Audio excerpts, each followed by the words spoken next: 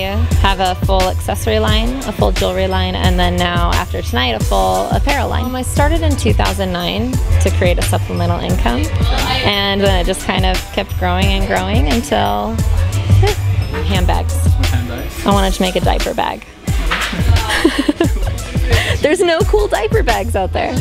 But yeah, I was having a really hard time finding anything without like a bunny on it or just straight up ugly. So yeah, I started realizing that I could make things that were a little bit more unique and kind of suited exactly what I wanted. And then just kind of went from there. I actually began working with billboards. And so yeah, using the vinyl from old billboards and things like that.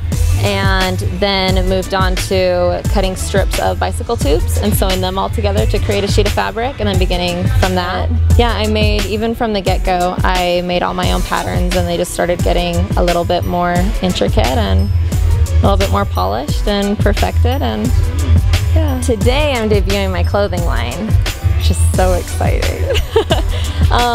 It's a 30-piece collection with a lot of knitwear, a lot of really elegant, sexy but not too sexy, very confident.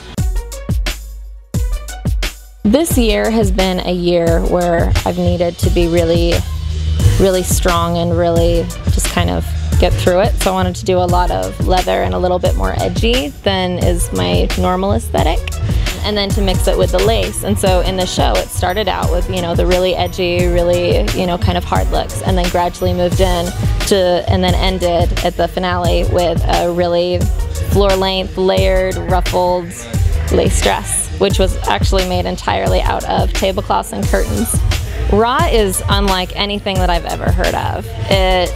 It gets together a million different people that all have so much passion and so much drive, but so many different, everyone's so unique that it's a big melting pot that works perfectly. Like the way that they do it is amazing. I am Lisa Miller, and I am a Raw artist.